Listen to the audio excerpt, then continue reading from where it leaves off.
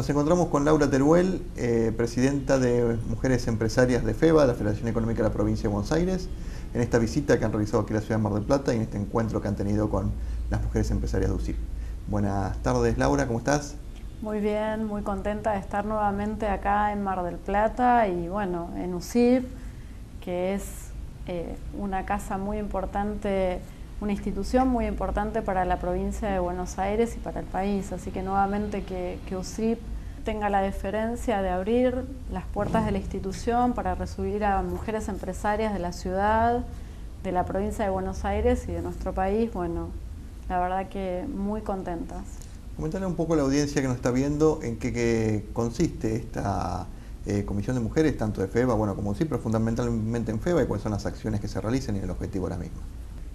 Bueno, los objetivos y las acciones los trabajamos en conjunto con todas nuestras instituciones, nuestra institución madre CAME a nivel nacional, a nivel provincial, la Federación Económica y a nivel local con la UCIP. Este trabajo que venimos realizando en conjunto ya hace 10 años.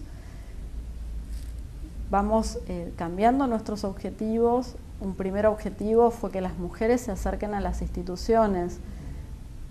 Era difícil para nosotras acercarnos a las instituciones por las múltiples tareas que realizamos las mujeres y los horarios. Bueno, el primer paso y el primer objetivo hace 10 años está más que cumplido. Hoy encontramos muchas mujeres liderando espacios en las instituciones, muchas mujeres en comisiones directivas. Bueno, acá localmente en la UCIP hay muchas mujeres que han empezado en comisión de mujeres y que ya hoy son parte de la institución, de comisión directiva y de distintos espacios. Así que nuestro principal objetivo era el acercamiento, se cumplió. Nuestro segundo objetivo hace 4 años era que ocupemos lugares de decisión y hoy también está cumplido, si bien el porcentaje es muy chico, pero se ha avanzado mucho en estos últimos 3 años. Así que potenciarnos, trabajar en equipo y en conjunto en los 3 niveles y trabajar para este objetivo, capacitarnos, formarnos, participar. ¿Cuáles son las dificultades que encuentra la mujer como empresaria generalmente?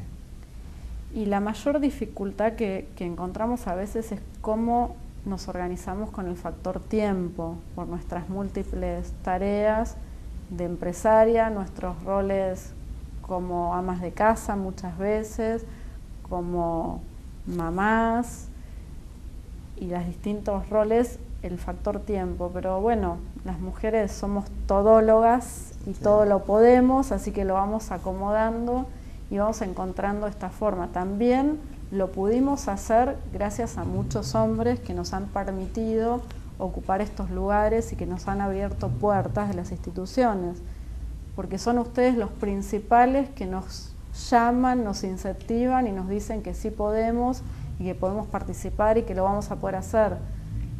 Natamente nosotras somos las primeras en decir no. A veces cuando vienen estos desafíos de decir involucrate, participá, tenés un espacio, a veces decimos no, ¿y cómo voy a hacer? ¿Cómo voy a poder? Siempre lo primero que a nosotros nos surge natamente es pensándolo y a veces no lo volcamos, decir no. Decir, mismo nos pasa cuando nos llaman para un reconocimiento, una distinción, siempre hablamos de lo importante que es hacernos visible con estos reconocimientos. Bueno, la UCIP viene liderando el tema de premio a nivel local, fue la primera que se sumó, lanzaron acá en Mar del Plata hace 10 años el primer premio provincial.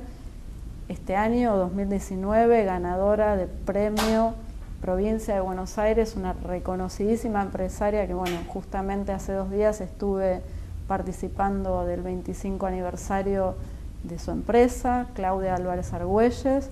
Así que, bueno, lo importante es ser visible y ahora Claudia va a estar postulada a nivel nacional, ¿no?, para participar de este premio como ganadora del premio provincial.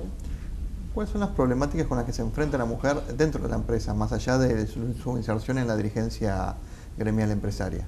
Por ser mujer, los principales problemas es natamente, por ejemplo, me puntualizo en lo que me pasó a mí, en un rubro complicado como transporte de pasajeros. Sí. Principal obstáculo es que a veces por ahí no somos medidas con la misma vara y siempre estamos como rindiendo más exámenes y más pruebas, que quizás hoy se avanzó mucho, pero en los primeros tiempos de mi involucramiento en la empresa era, y siendo mujer, ¿cómo va a poder en un rubro que estaba catalogado no tradicionalmente para que haya mujeres? Claro. Entonces creo que el principal obstáculo es eso, vencer los paradigmas de que por qué una actividad sí puede ser para hombres, no puede ser para mujer.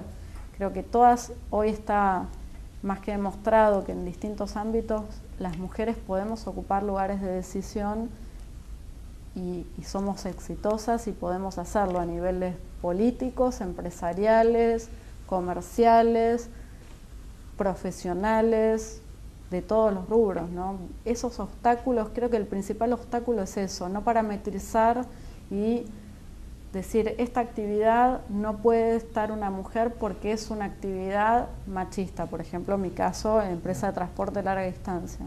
Como último, ¿cuál es el mensaje que les dejas a las mujeres que están viendo este programa? Que se involucren, que participen, que que venzan este obstáculo de decir, no, ¿cómo voy a hacer? No tengo tiempo, no puedo ir a UCIP. Hay millones de eventos, millones de capacitaciones, millones de encuentros, acérquense. Hoy nos pasó, muchas empresarias que pude charlar me decían, yo pensé que esto era imposible, poder estar sentada en una mesa con mujeres empresarias en UCIP, pensé que había un obstáculo, que no se podía ingresar, y hoy participaron, estuvieron, se fueron entusiasmadas y van por más. O sea, que venzan eso y que UCIP es una institución de puertas abiertas que convoca todo el tiempo, así que se acerquen a UCIP. Muchísimas gracias. De nada.